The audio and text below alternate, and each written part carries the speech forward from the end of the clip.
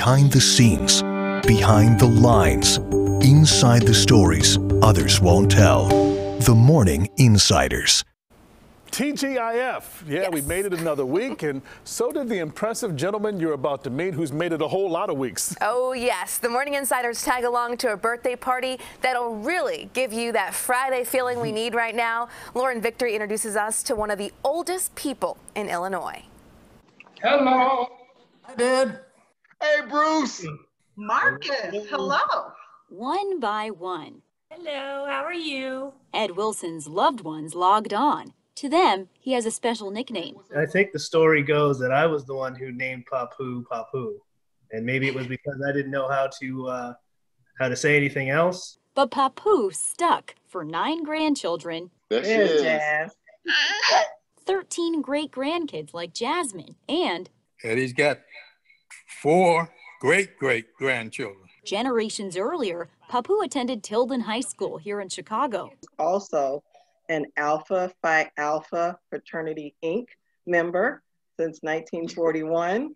In 1943, he married his loving wife Odessa and graduated Western Virginia State University with an industrial arts degree. The young Wilson worked for the Army Corps and eventually built biomedical parts for space exploration, which brings us to daughter Paula's favorite story. Well, where are you going so fast? And he's trying to tell them, well, I have to go over to NASA because I have this component that the astronauts need in order to take off.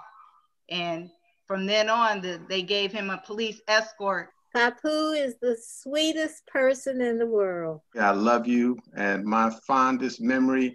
All this reminiscing because this manufacturing expert is about to crank out another milestone. Recognizing Mr. Edward L. Wilson on the occasion of his 105th birthday. Honored with the Country Club Hills proclamation plus the title of oldest living alpha. Ed is officially triple digits and then some. The secret to making it to 105 years old is to have a lovely family.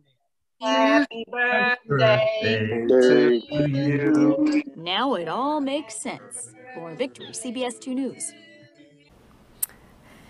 His birthday is tomorrow, and his family plans to put a sign in the front yard and plant him in the front window for anybody who wants to drive by, give a honk or a wave, try to get a little bit of that 105-year long life rubbing off on you. Oh, how about it? Give him whatever he wants. And can you feel the emotion, all the things, all the feels with that? 105 years? I know, and what was so cool is he said, we didn't hear much from him, but we heard something that was really important. He said the secret to 105 years is a good family. Yeah. So if we're blessed enough to have it, cherish them, hold them close, and love on them.